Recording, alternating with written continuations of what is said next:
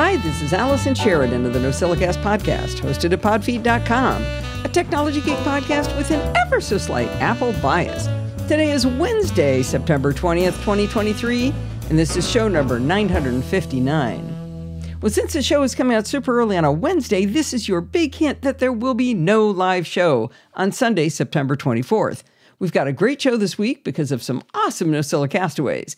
PDX Kurt will tell us about TrueNAS. Jill from the Northwoods will tell us more about how she uses Notion to manage her podcasts.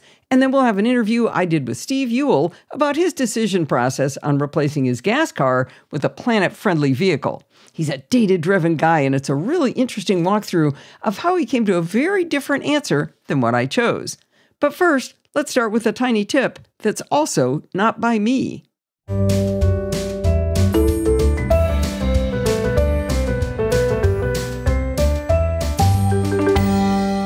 When the new OSs come out, like everyone else, I struggled to learn all of the new features on my Mac, my iPad, my iPhone. The first thing I do is I review all of my notes of what I was so excited about at WWDC, but then I realized my notes weren't all that good, and they don't actually tell me exactly how to use the cool features that were announced. At some point, I go to apple.com and I look for a feature list, and maybe I try a couple of things, but then I just move on. Pretty soon, I'm only using the stuff I learned in the first few days, and I never uncover all of the new tricks. But this year, I found Jacob Woolcock on Mastodon posting about his YouTube channel called iPhone Quick Tips, where he teaches tips and tricks as you would expect from the title. What's interesting is he's put together a playlist of 45 tiny little tip videos focusing just on iOS 17 and all of the kind of more hidden features, not the big flashy stuff, but the little things. Each of these videos is no more than 1 to 2 minutes each, and they are fantastic. They're just bite-sized. I binge watch them over the course of a day or two, but you could watch just a couple of days so they sink in a little bit better for you. I have to tell you, I've learned so much from Jacob. The things I like is the production quality is very high, and he gets right to the point immediately because he's only got 1 or 2 minutes to get the entire concept across. The videos are fun to watch because the left side is an emoji of Jacob talking, and he's got this fabulous British accent. And then on the right side, he's got an iPhone demonstrating what the tip and exactly how he's doing it. He's got all kinds of fun graphics, like a little tiny hand that taps the buttons on the screen. If you want to get up to speed quickly with iOS 17 and learn all those quick little tips, I can't say enough good things about Jacob's playlist of iOS 17 tips. If I may step in for a moment, this is Allison's personal voice, created using the new accessibility feature of iOS 17. I learned how to create a personal voice in one of Jacob Woolcock's videos. I thought you might be interested in how it works. In Settings, Accessibility, under the Speech section, you select Personal Voice. Then you tap Create Personal Voice and begin the training. The training to create this voice required reading 150 short phrases with a pause in between each, so it took quite a bit of time. The phrases were odd in that they were about just a few things. They seemed to fall into a few categories. There were a lot about government institutions with sentences like, he was in the U.S. Senate for 12 years. The questions seemed to be obsessed with pronunciation of years. For example, they'd have me say, this happened in the 1970s. Finally, the creators were obviously hungry because there were many phrases about snacks. You'll notice that this voice sounds very deadpan. I think that's because most of the sentences were quite dull. There were very few phrases that were excited, like that puppy is so cute. When I was done recording the phrases, the phone told me to leave it alone and on a charger while it did the math to create the dulcet tones you hear now. I don't know how long it would have taken, but I let it work overnight and it was ready when I woke up. In order to actually use the personal voice, you need to enable live speech in the same section of accessibility. Finally, triple-click the side button on iPhone, select Live Speech, and type into the field that pops up, and it will speak what you've entered. I hope you've enjoyed learning about personal voice from iOS 17. Well, I'm not sure that's going to replace my voice anytime soon, and it's not quite as good as the 11 Labs voice I used when I lost my voice back in show number 930. But considering this was all done on device, it's pretty impressive how much it does sound like me. If you're in danger of losing your voice, it would be an awesome tool to record your voice as it is now so you have it just in case you need it.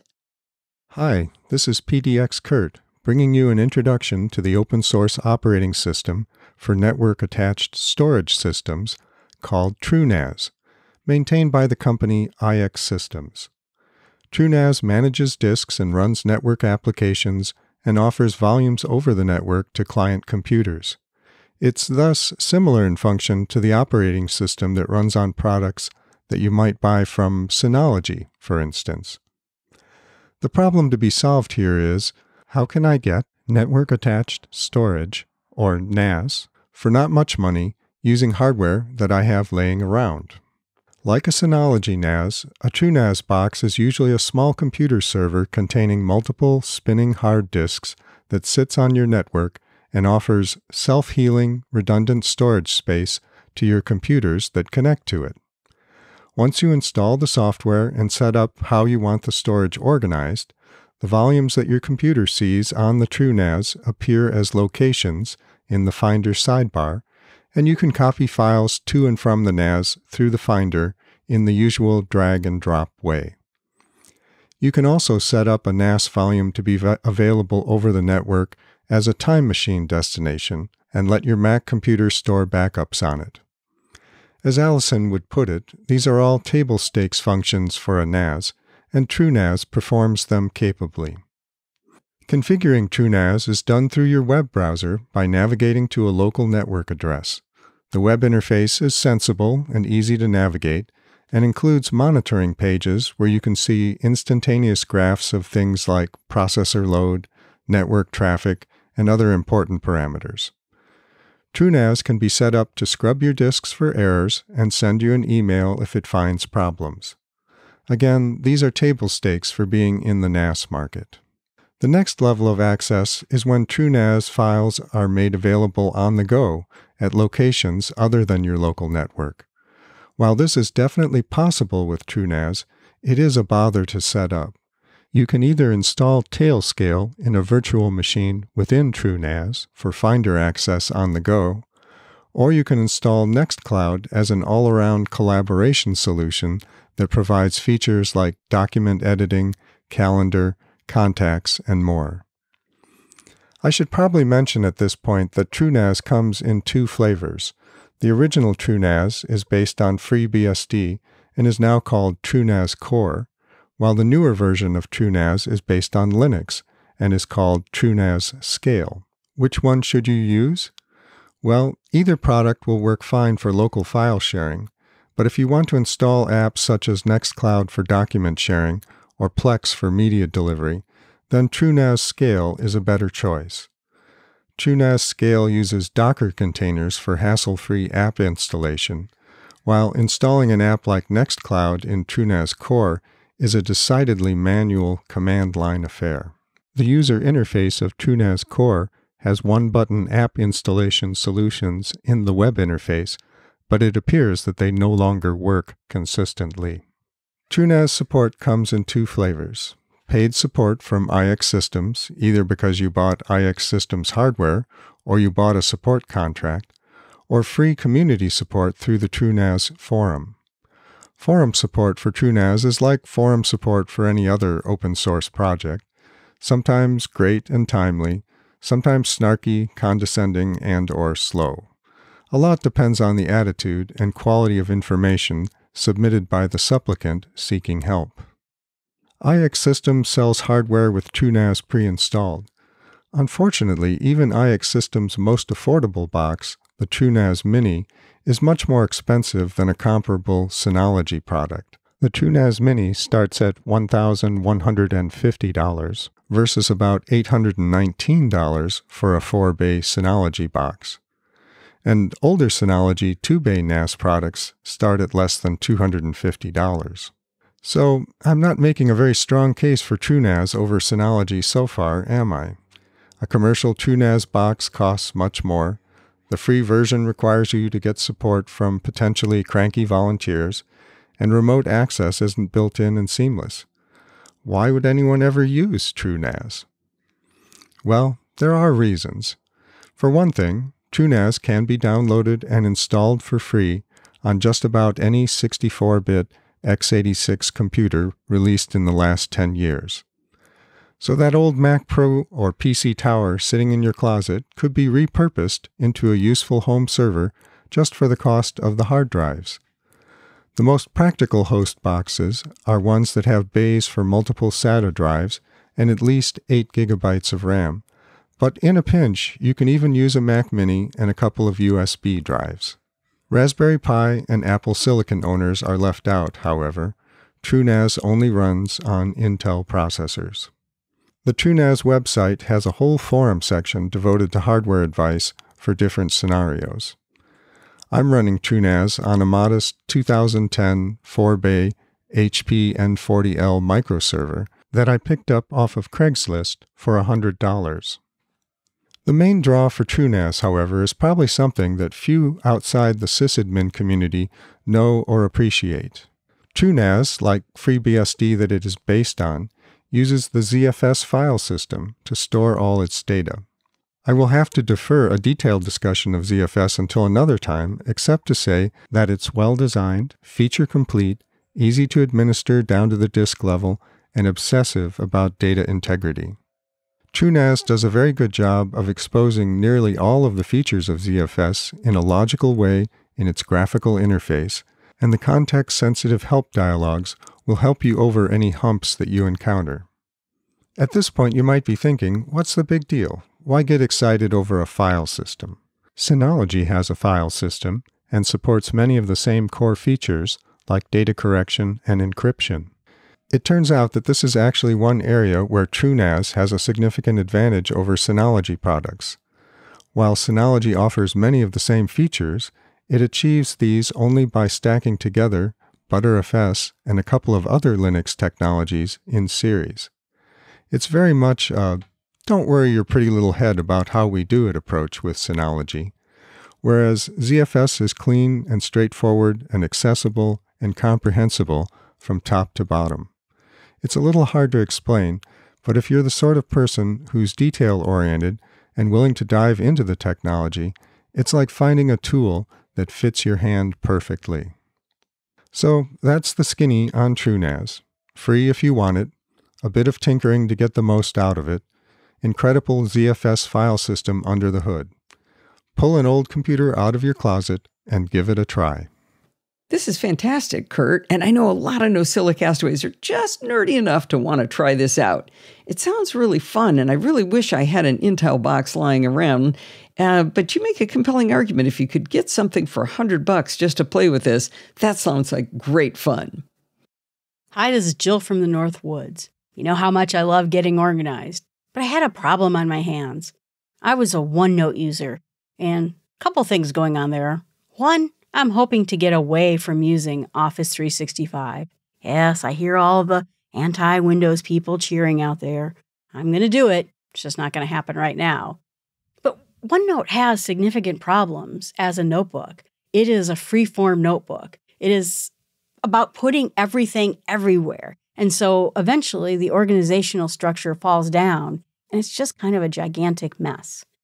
I was looking for something a little bit more structured because if I'm going to have my podcasting empire, I need to be organized about what I need to record and do. I looked at a couple of other note-taking, what they call second brain. You know, you have your first brain, which is filled with all your knowledge, but you have to put it in a second brain so that you can organize it and retrieve it. Any kind of an organizational structure will do. Tried a bunch of them. Some good ones out there. Craft was one I was really interested in for sure. But you know what? In the end, I picked Notion, and it is my new best friend. Everything in my whole life, except for things like tasks and calendar, everything else is in Notion. Just to give you an idea, I used to have Pocket, where I saved all the articles that I wanted to read later. But it was so filled with things, and there was tags and other ways I could filter it. But now that I put all those articles in Notion, I have many ways I can filter it. And not only that, I was saving articles in Pocket that I meant to do podcasts about. Now, those particular notes can be associated with the proper podcast. So I'm even more organized with these miscellaneous articles I hope to read later. I also have a situation where my best friend and I go shopping, out to eat quite a bit. And we're always wondering, how much money does my friend owe me? Because honestly, I just pay for most things. She ends up sending me money every once in a while. So I created a Notion database of money owing. And I also have fun places to travel, places I'd like to eat, and places I'd love to go camping. See, I just use it for everything. But what I'm going to talk today is how I organize my podcast. Because even though you might want to organize something else, I think my podcast example shows a lot of different uses and a lot of different ways to store information that might be useful to you too. When it comes to my podcasts, again, this is the one that's the most structured. In fact, I think that my podcasts are so organized, I have so many views, I might even release this template of my podcast tracker out to Notion themselves. They have a repository of templates that other people build and share with everyone. You can either set a price for them, or most of them are free and you can download them, play with them a little bit, use them if you like, or not use them. In my podcast tracker, there's a few things I keep track of. I have one page that's meant to capture all my technical details. This has my tokens, my URLs, my RSS feed information, anything that has to do with the structure of the podcast. Also has some information about the website that I use to host my podcast. Then there's the graphics and media page, which keeps track of my intro, my outro, and all the different graphic images I use for my podcast. So they're all right there in case suddenly I sign up for some new service and it wants a round icon for my podcast. I created one. Now it's in this notebook, so I can always find it easily. And I also have some information anytime I get details about who's listening to my podcast, which podcasts tend to do a little bit better than the other podcasts, and I'm keeping track of it. That's all been nice, and it's fine. Again, it's a good notebook for keeping track of those things. But where this has really been successful to me is that I have one called the episode list. And in this episode list, I'm able to keep track of all the podcasts that I've recorded, what status they're in, do they need to be written, recorded, or are they done and I don't have to pay attention to them anymore. It also has a place that I can put the quote I used, the resource material I used, so I don't accidentally review the same book twice. This helps me make sure that I am not leaning into a particular topic a lot and that I don't repeat anything that I once did. And once the podcast's been released, it has a release date so I can remember. So when I go back in my podcast and say, remember in podcast 9 on August 23rd, I can actually find the link, find the topic, and talk a little bit more about when I talked about this topic in the past. Makes it very easy for me to refer to my older podcasts.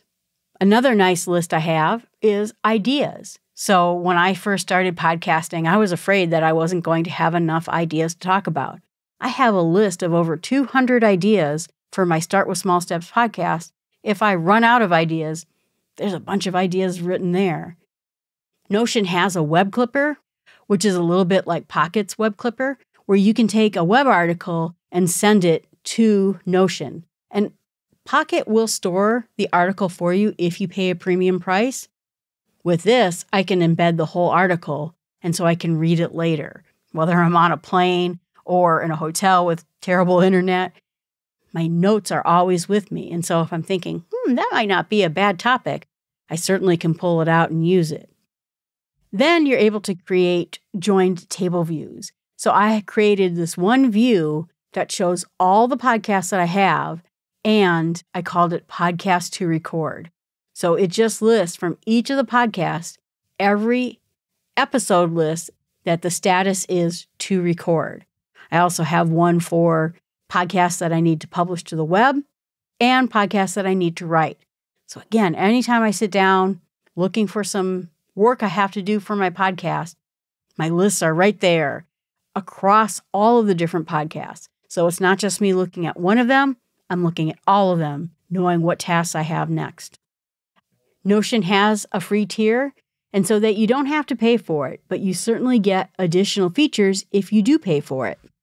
With Notion Free, you get these workplaces where you can create these little databases. I hate to call them databases because they can be a lot more simple than that. They could be as simple as an Excel table with items across the top and along the side, but they can also get a lot more complex where you can do all sorts of database queries and other things. So it can do a lot of things if you don't know how to do some of the advanced things. It's fine. You will get a long way with it.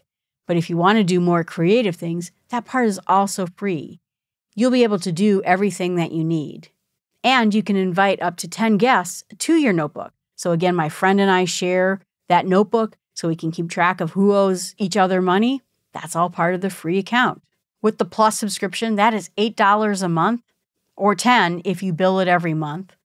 But that gives you the ability to do teams, file uploads, and I can invite 100 guests to view my information that I have. I'm thinking somewhat of having some databases out there for my podcast listeners. If they want to look at some of my reference materials, thinking about doing a variety of different ways that I can help my listeners find more information about what it is I talk about, review, and how to find other authors they may be interested in reading. I'm not a fan of the subscription things, but Notion has helped me so much in organizing almost every piece of data, other than the calendar and the tasks. I find it worth every dime. I probably, in the end, don't need the Plus plan, but I do love supporting a company that made something so wonderful. With the Plus account, too, you get 30 days to restore a history. Like if you screwed something up and you made a mess of it, you can get a restore of that for 30 days. With the free account, it is 7 days.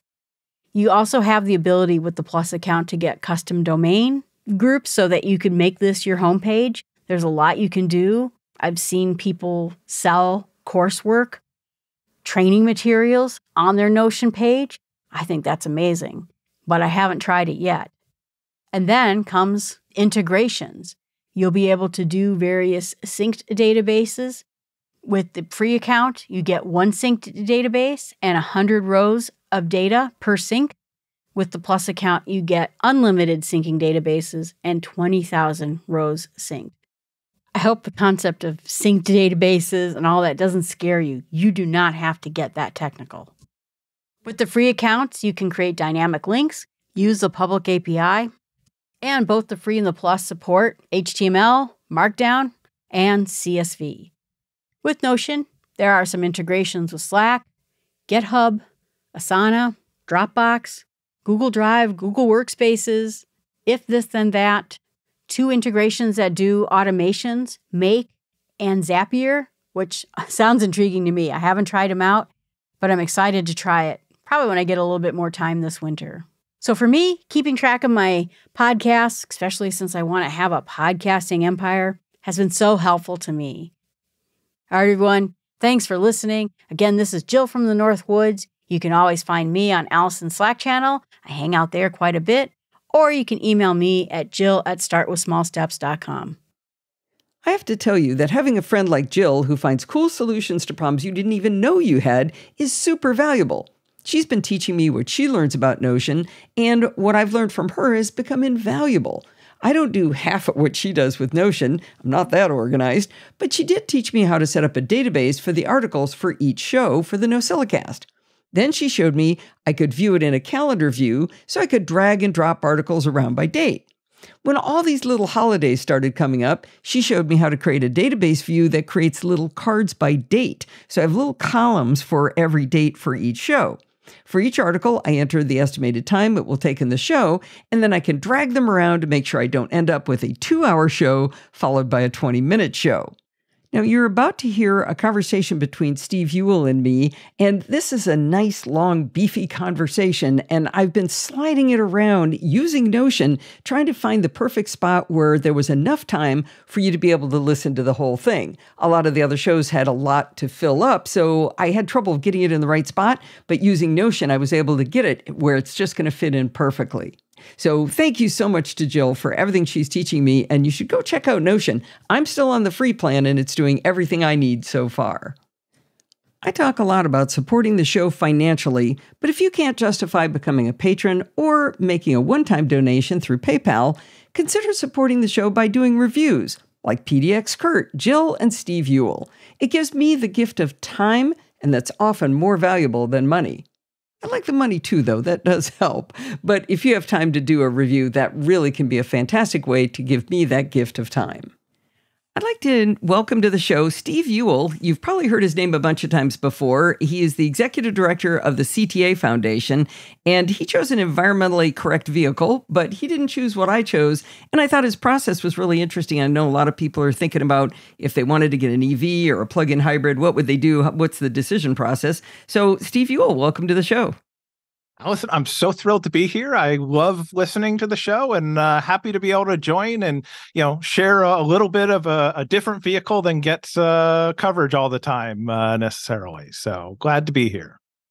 Well, before we go on, can you give us your elevator pitch? What is the CTA Foundation? So the CTA Foundation is the charitable foundation that's affiliated with the Consumer Technology Association, probably best known to your audience for the group that runs CES. But our foundation focuses on using technology to help older adults and people with disabilities. So we fund nonprofits all over the country and run several programs looking at spreading the innovation and using technology to make a good impact. So thrilled to be here. But, as far as we don't endorse any specific products. So as we're talking today, I'm just talking about what selection I made, not necessarily saying anything good or bad about others. Okay, so this is just Steve talking. This not is just the CTA Steve. Foundation talking. Exactly. Okay, cool. So you got to start with the problem to be solved, maybe some sort of requirements list. What were you looking for in replacing your vehicle? Yeah, so I had, I'm someone who tends to drive cars into the ground. So I had a, 2012 Toyota Camry, which I was using, a hybrid Camry, almost 200,000 miles. And it was running fine, but I was ready to start looking at, where I wanted to go from here and looking at new vehicles. And especially as I listened to you and as I listened to Bodhi and others talking about the great vehicles out there, I was like, I think I may be ready to look at an EV or a plug-in EV or, look at going kind of that direction. So, by the way, the most environmentally sound thing you can do, I understand, is run your car into the ground. Right? Because it doesn't have to be built. And the building of these vehicles actually uses a lot of energy and natural resources. So you're already doing the right thing. You started with a hybrid that long ago is impressive. And driving it into the ground, both good metrics. And real quickly, everybody, Bodhi, he's talking about his Bodhi Grimm of the Kilowatt Podcast, which is a fantastic EV podcast you should listen to. I completely endorse that as well. And I'm a proud Patreon supporter of both the Nozilla Cast and the Kilowatt Podcast. So really, that's been helpful just to hear the experiences that each of you have had, your Teslas now, but also Chris Ashley with his Ford F-150 Lightning and others, just the various vehicles that have been covered. Yeah, Steve and I kind of had monovision only about Teslas until we started listening to Bodhi and now learning about all of the different vehicles out there. It's really good to understand there's a lot of options, more and more every day. It is amazing to see what is out there. So, but yeah, I needed a vehicle, driving into the office for me. I live a bit outside, the city here. So I'm about 33 miles, from where I live into the office each way. Perfect, typical commute distance, right? They always say 30 to 40 miles. That's typical. Exactly. Only with Northern Virginia traffic, that's like an hour and a half drive. But, you're in Southern California, so that probably doesn't sound too bad to you. But so I need something that could be kind of fuel efficient to get me back and forth. I needed something as well. My wife and I have a farm that she basically runs, and we have a cidery there. And so I also needed something that I could kind of pack with a bunch of stuff and bring out to the farm and move stuff around. And, jamming all that into my Camry was a little bit of a challenge. So I wanted something mulch in the back seat.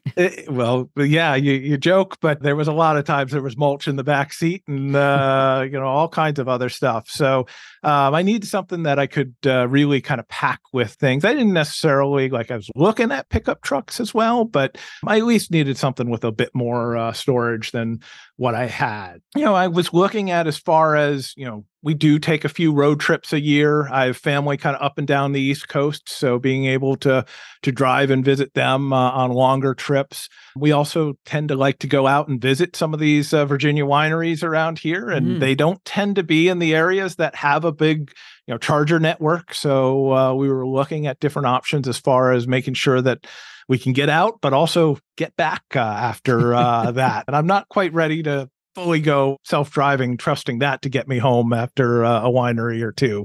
We're getting there. I cannot wait for that day. I think, honestly, just from an accessibility standpoint, self-driving is going to be an amazing innovation. Right. That's the dream. That is the dream. Because, if we live long enough, we will all need it. Absolutely. So, I think there's some exciting opportunities there and looking at some of these vehicles. And then, obviously, I want something reliable. I didn't want something that was going to be in the shop all the time. So, did a lot of digging into that kind of data. I have a garage on our house that's not the biggest garage out there. Honestly, my Camry just kind of fit. So I also wanted something, I have several neighbors who just kind of park in their driveway, which I could do, but I really was hoping to get a vehicle that would fit in the garage, be able to keep it safe that way. What kind of price point were you looking at? I was hoping to keep it under 60,000. That was kind of my goal. Okay. And ideally less than that. But, and I did have, I had the trade-in, but I knew it was kind of an older trade-in with a lot of miles. So I wasn't expecting a whole lot there. So really just looking at, what I could get for a decent price while meeting a lot of these different criteria. Okay, so a lot of NosillaCastaways are rabid about their car has to have CarPlay. Are you in that camp? I was interested in CarPlay. I at least wanted something similar to that.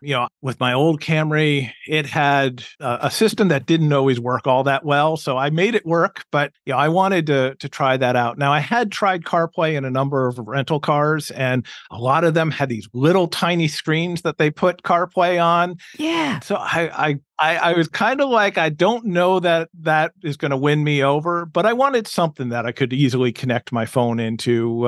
I listen to a lot of podcasts as I'm commuting. Of course, I'm listening to your podcast as I'm commuting back and forth. So I wanted to have something that was easy to just control that. And that way, honestly, I always had to kind of fiddle with my phone to control it, my old car, and I would prefer not to be touching my phone while I'm driving. So having something that projected it up on the dashboard was something that wasn't an absolute requirement, but it was kind of up there on my list. Well, I think CarPlay actually is good. I've gone from it's meh to it's good. It's not great, but I still think it's good. But I think a lot of people's opinions on this are formed by the fact that the old systems we had were so bad. So they went from that to a CarPlay and not realizing there can be things that are also good, maybe not the same good as CarPlay, but you get in your head that everything else must be like the car I used to have. And that's not necessarily true.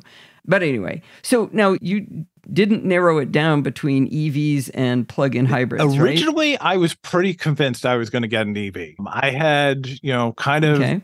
In my head that I was going to get an EV. I do have a colleague who has the Audi Q4 plug-in, and she really loves it. So I was like, all right, I need to take a look at that.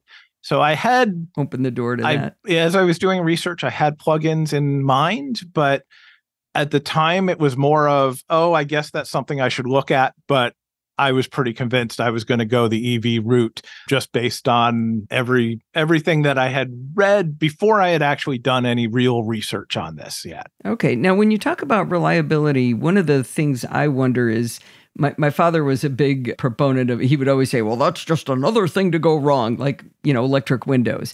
But, he's right. Every time you add complexity, you add something else. When you have a hybrid, aren't you really getting the worst of both worlds on reliability?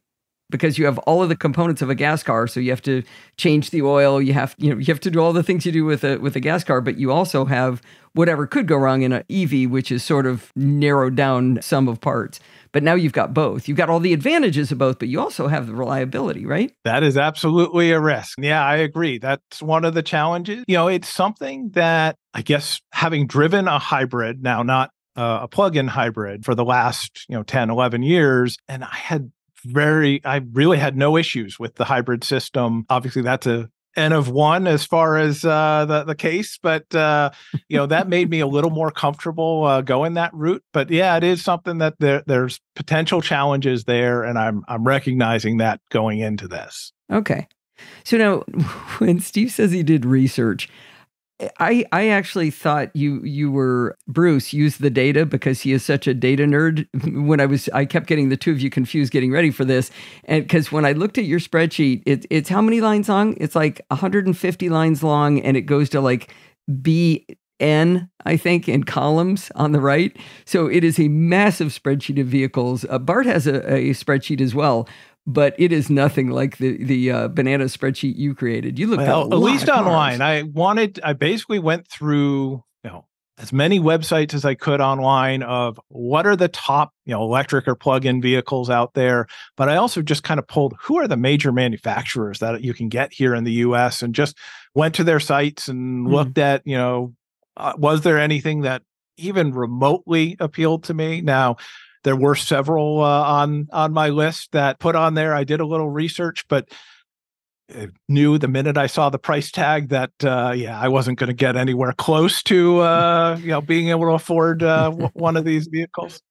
Highlight this row in red if above this number. I'm big on color coding everything. So I had managed to put in pricing both for the starting price as well as kind of I'd go in and build on their website what my ideal car would be. Wow. And then if it's over 60, it would be in red. If it was between 40 and 60, it was kind of a blue. And if it was under 40, it would be in green. So I could just kind of easily see, okay, stop looking at that. I know it's really pretty. I know it looks like it has everything I'd possibly want, but it also is twice the price.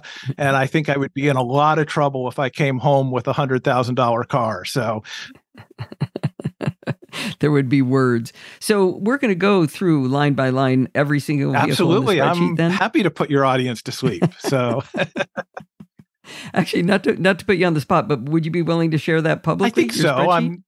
Let me take one quick look at it again, just to make sure there's nothing too personal or anything in there that I don't think there is. But I mean, it's mostly links. I did research into, all the various review websites and their ratings. I started to populate a bunch of the different features. I didn't end up doing that for everything because honestly, I just lost attention span and realized I was going to see a bunch of these cars in person. And a lot of things like Apple CarPlay and Android Auto and all those, it's pretty much universal now. Not everyone has it, but I was finding, as I was... It wasn't a differentiator. No, it was just kind of if they didn't have it, they had something similar that would work similarly. So... Okay. So let me tell the audience, if you see that I have linked to the spreadsheet in the blog post, then he said yes. If it's not there, then it didn't turn out to be something he was willing to share. I would think. So you narrowed it down. What were the cars you narrowed it down to? So I had originally narrowed it down to, I wanted that F-150, but the price tag on that kind of ruled that one out. So, but I really had narrowed it down to the Tesla Y, the Genesis GV60, and the Hyundai Ioniq 5. I looked at the Audi as well. And then I was going to take a look at the Kia EV6. So once again, almost all of them were fully electric vehicles. Pure EVs. And then, ultimately, as I was going around testing, actually, it was interesting. I had one dealership that I went to go look at their car, and the dealer talked me out of buying an electric vehicle from them because he was just like, oh, I wouldn't buy an electric vehicle these days. It's just not the infrastructure. There's not all this. And so I was like, okay, well, if you don't want to sell me the vehicle, I'm more than happy to keep moving on. I think maybe his manager got on him later because I started getting all kinds of emails from him asking when I was coming back in to look at vehicles. So, but when I went to the Kia dealership, which honestly, I really was just looking at the EV6 because I thought it was an interesting car. It was fairly highly rated, and it didn't jump out at me when I looked at that car. But while I was there, I was like, I should look at their plugins just to see what they have. That really won me over pretty quickly. The Kia Sportage is the plug-in version of the Kia Sportage, which is kind of their mid-size SUV. And it just had it was a bit bigger than a lot of the full EVs that I was looking at. So it had a bit more cargo space, which was something that was important to me. Just, I liked the look of it. I thought it, had both the outside of it as well as the internal setup worked really well for me. And it kind of matched. I mean, maybe it's because the electric range for it is right at that 33 miles, which is what I need to drive into work. Now, I knew I wouldn't necessarily get, that means I might have to pay or do a little bit of gas to get to work. Although amazingly enough, I've been getting to work with a little bit of charge left. So I'm guessing at some point during my commute, it takes a little bit of gas, or it's just getting enough from regenerative braking to... Well, that's what I was wondering, whether you're getting regenerative braking. And my understanding was it uses electric getting up to speed, I should say, hybrids, plug-in hybrids do electric getting the low-end torque and getting up to speed, but it might use gas to keep going. No? It can do that. There's various settings. So I have mine pretty much set to operate as an electric vehicle until it runs out of charge, and then it will move into more of that hybrid model. You can set it so it works more like what you're describing, where it will kind of start with electric, but then move over to gas at various times. So that's the other thing. Maybe it's the techie in me but this vehicle has so many settings. Like, you can dive in and adjust the color scheme inside, and what's showing up where on the dashboard. And I also liked, I think you had talked on one of your previous podcasts about having custom buttons. This has a couple buttons in the vehicle. There's one on the steering wheel. There's another kind of on the center console area, and another in the kind of main display. That you can actually customize what those buttons do. Now, I wish it was fully customizable. Basically, for each one, you can go into a menu and choose from 8 different options for what those buttons can do. That's still pretty good. But you want it to be all of them. Oh, I want to be able to fully say, run a macro when I press this button. Probably don't want macros running on my car, but shortcut support. Yeah. So, it's one of those. I do want to tell the audience something I keep forgetting to tell them. After the most recent time that I complained about the fact that I can't use any kind of button to control the temperature in my car, that I have to use the touchscreen, Tesla came out with an update that does allow you to assign one of the buttons on the steering column to change the temperature. And I think there's a couple of different things you can change it to. I don't think it's as many as 8. The sad part is, because Steve and I are on the beta track for full self-driving, we haven't gotten that update yet. So Pat Dengler's got it, and Bart's got it, and Stefan Lesage has it, Mark Poli has it. All these people have it, and they're all excited. They're changing their temperature with the thumb wheel. And the one person who complained the most about it doesn't have it yet. Yeah, but it's coming. That's the way it goes when you're on that cutting edge. Right. Hey, so let's back up just a little bit. We're getting a little bit into the weeds. Describe the Kia Sportage. I've never seen it. Is it a car? Is it a truck? What is it? So it's an SUV. So it's kind of the mid-size SUV for Kia. It is kind of 2 rows of seats. So it's not, it doesn't have the third row, but has a nice big, back area as far as, storage and cargo space. Because it is a plug-in hybrid versus full electric, I don't have the frunk. I was kind of looking forward to a frunk, but it's got plenty of space as far as kind of in the back area.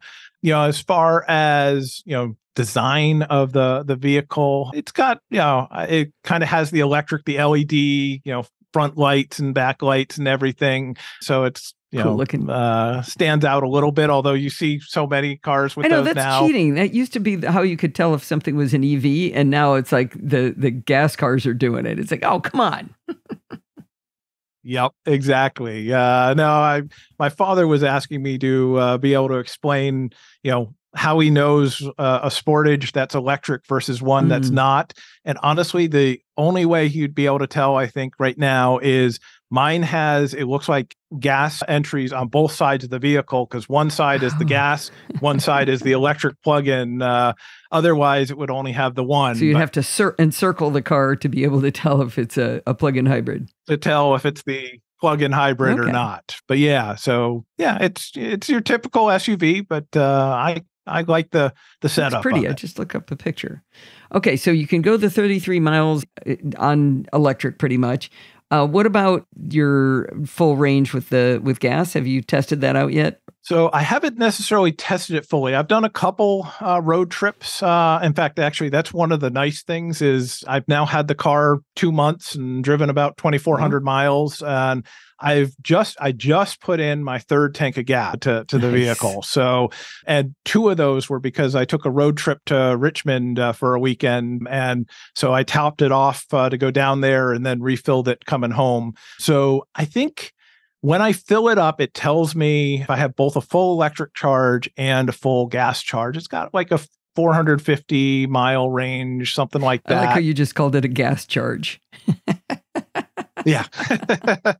I'm moving over to the electric. Well, yeah, the world. words get hard. Like you want to say I press the gas pedal. Well, no, is it in your car? What is it? We'll call it accelerator. I was going to say, I think at this point it's an accelerator. But yeah, so I it's not a big gas tank. I think they do that just from a weight issue. You said it had 400-mile range on gas. So yeah, it's about How is that. it Yeah, not a big gas tank? My last gas car was 300. it's 11.1 gallons. So I know when I've tried to So it's got good mileage. Because it moves into hybrid mode when it's not doing full electric. Okay. It does have, pretty good, miles per gallon on the gas. So that's a big advantage. I hadn't thought about that. Yeah, because that's not a very big tank at all. I think mine was 15 gallons, and I mean, if I got 300 miles, 320, that was a good tank. But that was mostly around the city. So what other high tech features does it have?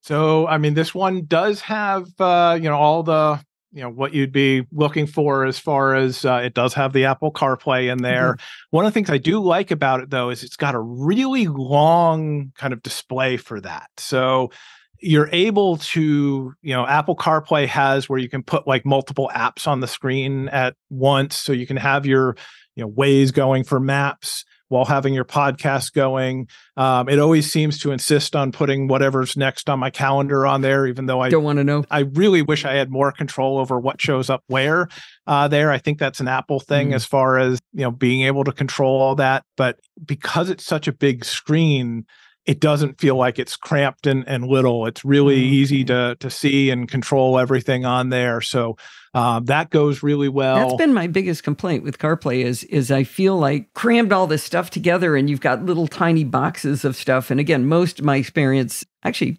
possibly all of my experience has been in rental cars. The one exception being the Chevy Bolt had a nice big screen, which is, crazy in a $28,000 car. So they could be doing it in the other ones.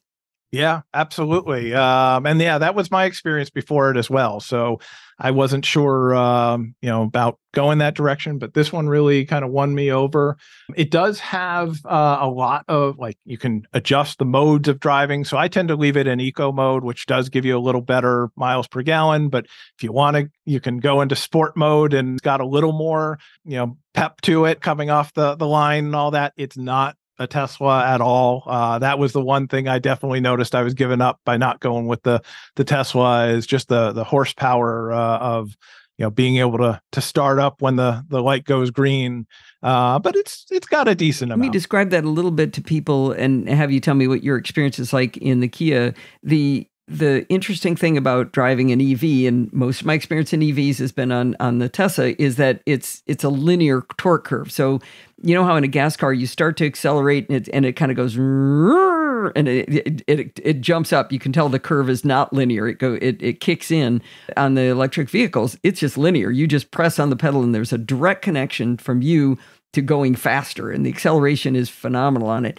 So even if the acceleration isn't phenomenal in the modes that you're talking about, is it still that linear feel, or do you feel more like with a gas car? It depends on whether you're running electric at the time or if you're running on the gas at the time. So you don't know what you're going to get. When it's on gas, you can if you have electric charge, you're going to get the electric, unless, you can kind of shut it off or tell it you want to run gas.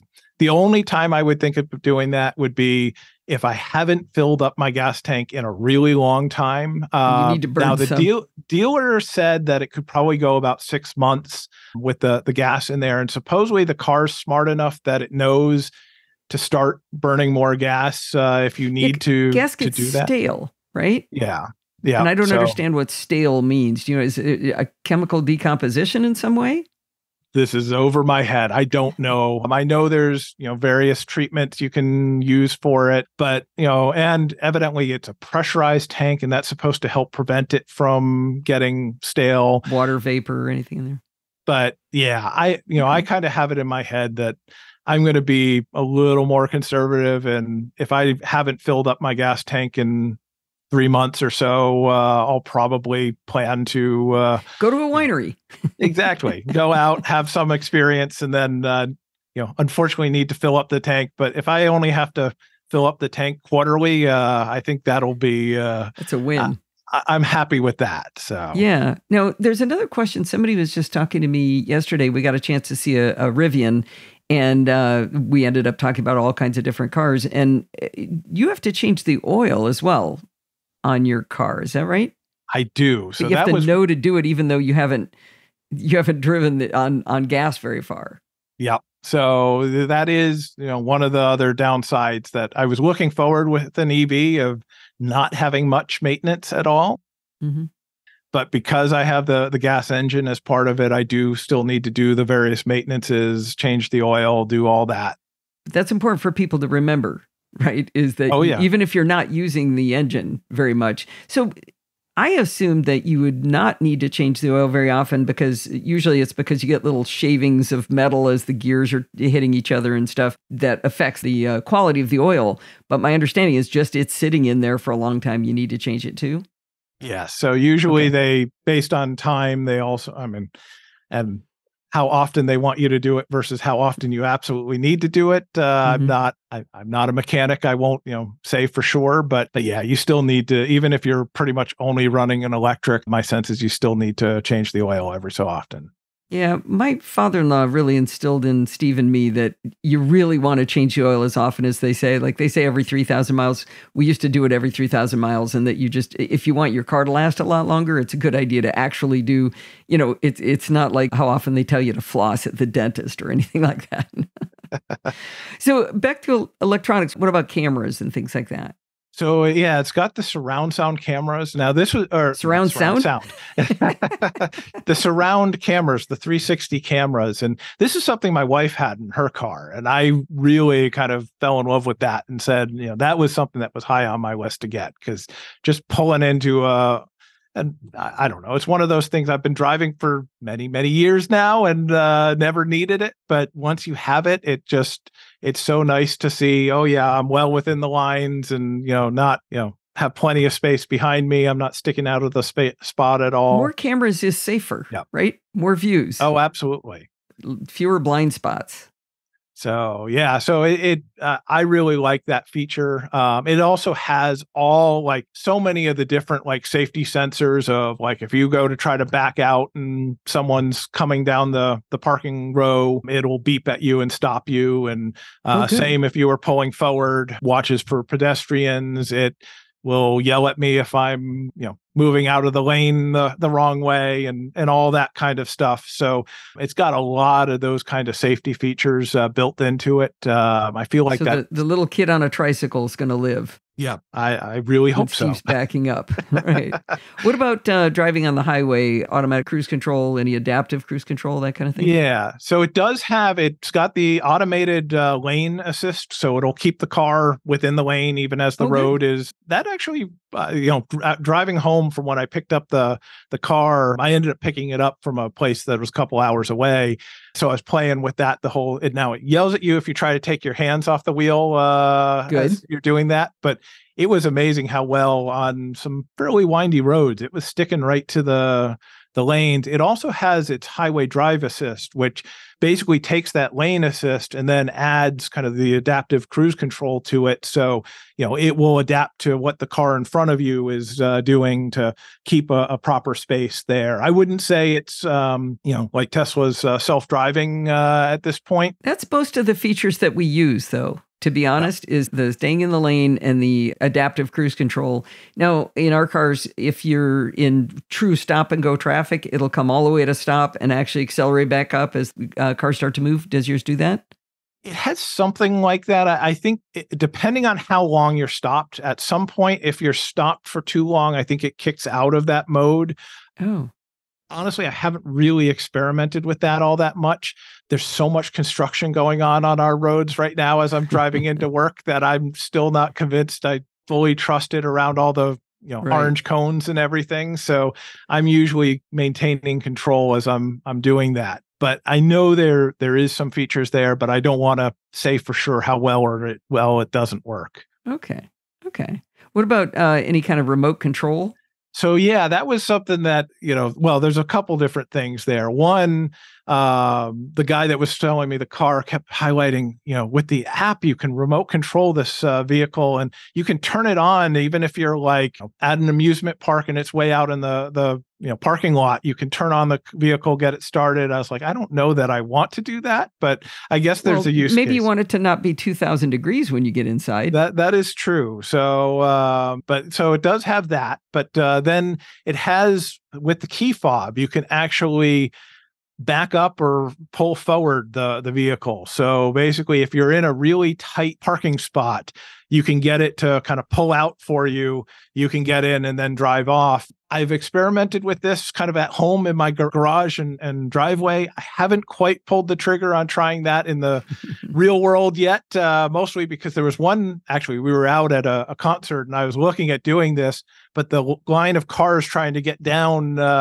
was so long. I didn't want to be there trying to play with this and get it working, blocking traffic. So I haven't really tried it out in the wild yet. But I've only tried that twice in my car, and it was because I had to, because some bozo parked, a 1/16 of an inch from the driver's side, and I just pulled my car out. Interesting enough, I've tried to do it in my own garage, and I have a lot of trouble with it, and I think it's because of the cellular signal confused with the Wi-Fi signal, because the car's still inside my garage, and so it's hit or miss whether it works. But both of the times I actually needed to get it out, it was there for me, so that was good to have, I think. Yeah, it seems like it's a nice feature. So yeah, I've liked that. I'll tell you one other feature I really love about the car, the cooled seats. So I'd had heated seats before, but I had never tried cooled seats, the ventilated seats. That is, it gets hot and humid here in Virginia, and that feature alone, I think, stands out to me. It seems like it's very basic, but I love it. My son just got a Honda, what is their minivan called? Odyssey. And it has cooled seats, and he lives in Houston. He is a fan. Oh, I would imagine. Fans. Fans on your fanny. Yep. So we've been talking all great things. There's got to be some downsides to the car. Yeah. Balance it out a little. Certainly there's things that, are kind of little pains about the vehicle. I'll tell you one thing that, like I said, I ended up going a couple hours away to pick up the car because there's actually not a lot of them available. I ended up using their website to look and basically pull up every car from New Jersey down to North Carolina to find, who had them. When I showed up to get this car, I didn't realize it was this matte paint, which I've seen a bunch of cars on the road with this matte paint. And I was like, okay, fine. It looks okay. I'm good with it. But then they make you sign a whole nother document saying how to take care of matte paint. And you can't go to a car wash to wash your car. You need to get special soap and microfiber and whatever else. And here I am thinking every weekend I'm driving out to a farm on a dirt road. So we'll see how long this paint lasts. I don't know, but wow, I'd never even heard of this. Yeah. So I don't know. We'll see. I don't mind the look of it, but they made me think delicate paint. I was going to say, I if anything, I want more hardy paint, not more delicate paint. But so that's one kind of a little annoyance. It did come with the tire mobility kit, basically a patch system instead of a spare. Is it that goo that squirts on the inside of the tire? Yeah, exactly. And it seems like from doing my research, a lot of EVs and plug-ins are going that route just because it reduces weight in the car. Yeah. Well, you're one step ahead of the Tesla. We didn't get a spare tire, and we didn't get a tire mobility kit. We had to buy that separately for another $200. So, yeah, we only paid $70,000 for the car. Why would we get something like that for free? Well, when I test drove the Tesla and asked about that, they basically said, well, you're just going to call and someone will eventually show up. And I was like, okay, so, if I have a flat tire, I can't just get on the way myself. But yeah, so that, at least I guess I do have the kit to patch, but that is something that, if I had my way, I would have still had the spare. Yeah. One thing, and once again, this is in, I think, all EVs now, but when you back up, it's got the backup beeper, which from working in accessibility, I'm fully on board with. I don't want anyone to walk out and back at me, even if my car should know to stop. I will say, 6 a.m. in the morning when I'm backing out of my garage and wondering how my neighbors feel about my, backing up truck, not quite that loud, but that is something that I'm always a little self-conscious of. I feel like I'm the Big Mac truck backing up in the morning. What's charging like? Charging, that's probably the one other area, is it only does level 1 and level 2 charging. So not to and DC fast charging. Yep. So it doesn't do the DC fast, or at least I'm pretty sure it doesn't. I don't have a connector for that. There may be some kind of adapter, but I haven't figured that out if it does. But level 1 charging is, even though it's much smaller battery than a full EV, it's still pretty much charging overnight. So that's, when you say level 1, that's just off the 110? Plug it into a 110. And, actually, when I first got it comes with a level 1 charger. And the charger, you can actually adjust the wattage on it. And I didn't realize that at first. So I plugged it in and ran it for about 24 hours, and it hadn't fully charged because it was down on this like really low trickle charge level that basically just kind of, I guess, keeps the battery slowly charging. But once I realized that and adjusted the setting, it basically is, I think, like 6 or 8 hours. It's overnight to charge that way. Now I have. Do you know what your battery capacity is? That's a good question. I know I've seen that, and I'm not remembering. It's probably in your spreadsheet, right? It's probably somewhere. Yeah. I'm not remembering it off the top of my head. Now, level 2 charger, we have one of those at my office, and I'm looking at installing one. So level 2 charger is like 220. Yeah. And maybe 40 amps. Yeah, something like that. And that it'll charge fully in probably about 2 hours. I think it averages about 2 hours. So, once again, it's not something where I can just like stop on the side of the road and charge, unless I'm doing kind of a longer stop somewhere. So like when I took the road trip down to Richmond, the hotel we were staying at had a charger. So I plugged it in there and was able to charge fairly quickly there. But it's not, as much as people talk about being able to charge on a road trip, it's a little bit long, even if I find level 2 chargers to have to stop 2 hours each time to charge it. And then that's the other thing I realized about the plug-in hybrids, because at first I was a little worried I've been fully charging this vehicle. And, I know with EVs, you don't necessarily want to fully charge it all the time. Turns out the way the plug-in hybrids tend to work is the battery actually has more capacity than what they're necessarily showing you. So when you're fully charging it, it's actually at that about 80% level, at least according to what I've read online. Okay, well, that's better to trick you in that way, because it turns out it's bad for batteries to be charged to 100%. That's a thing. So we do it before we go on a long road trip, but the rest of the time we keep it set at 80. Yeah. So essentially, when I think I'm fully charging the vehicle, it still has potentially some capacity. I just don't have access to that additional. But still, capacity. level 2 in 2 hours. That's got to be a little bitty battery because ours takes a lot longer at level 2. So the DC fast charging is definitely a better deal. Yeah. Well, it sounds like this is a really nice car, really nice alternative. It gives you the size that you were looking for with all the storage. You've got the advantages of being able to drive to work without using any gas, but you can, on the spur of a moment, decide, okay, we're going to go to a vineyard, and you've got the range with the gas assist in that case, right? Absolutely. So yeah, this is, I've been very happy with this vehicle so far. So. Oh, and how much did it cost? Oh, did it meet the $60K? No, it was 43. 43. So 43. Wow. And that was, I think, before, trade-in and all that kind of stuff. 43 out the door, or is that before tip and tax? So that's before tip and tax. And I think actually ultimately it ended up being about 43, once I got my trade-in taken off, but then all the tax and all that stuff added on. One thing I will say, if anyone's looking at, and I don't know if this is just Kia's or if I assume other dealers do this as well, but the first dealership I went to buy they had what they called a market adjustment fee. Basically, there's a lot of demand for electric vehicles in Northern Virginia. And so they actually wanted an extra $10,000 for the car. Oh. And so I was like, I'm not paying $10,000. And they were not willing to negotiate on that. But what I found is every dealership sets their own fee. So there was one other I went to nearby, and they were at I think it was like $3,500 for their adjustment fee, which was better. But when I went up to Pennsylvania to buy the car, I learned that, when you go to an area where basically the dealer even told me he can't sell an EV where he is. Oh. They had no market adjustment fee. He was, happy to, get it off the lot, I think. So, that was an interesting kind of lesson learned as I shopped around a little bit for the vehicle. No, I learned from Chris Ashley when the Ford F-150 first came out, a bunch of dealers were starting to tack on $10,000, $20,000 fees, and Ford came down and slapped them and said, "No, you're not." Yeah, and I thought that was really interesting. That impressed me that Ford said no.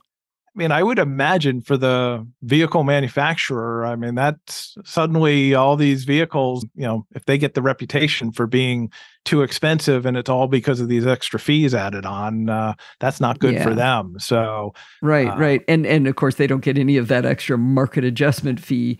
But I think what they did was they said, okay, fine, you can do that, but you aren't getting another one. Yeah. That'll be the only one you ever sell. So not a good deal.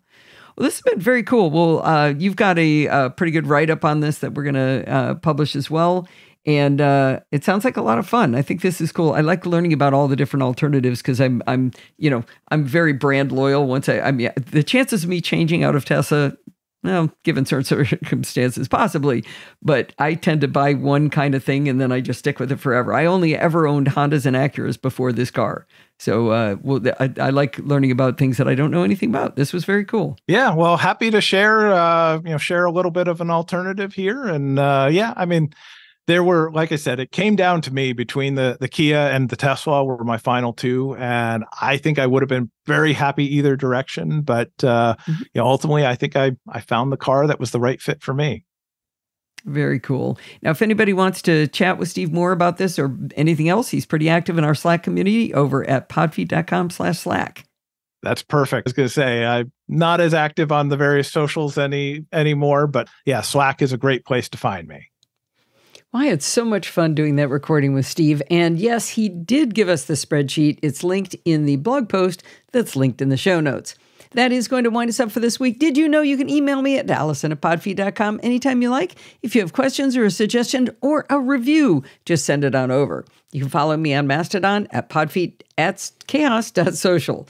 Remember, everything good starts with podfeet.com. If you want to join in the fun of the conversation, you can join our Slack community like we just said at podfeet.com/Slack, where you can talk to me and all of the other lovely NoSilla castaways, including Steve Ewell. You can support the show at podfeet.com/Patreon or with a one-time donation at podfeet.com/PayPal. And if you want to join in the fun of the live show, not this week, but normally you can head on over to podfeet.com/live on Sunday nights at 5 p.m. Pacific time and join the friendly and enthusiastic NoSilla castaways. Thanks for listening and stay subscribed.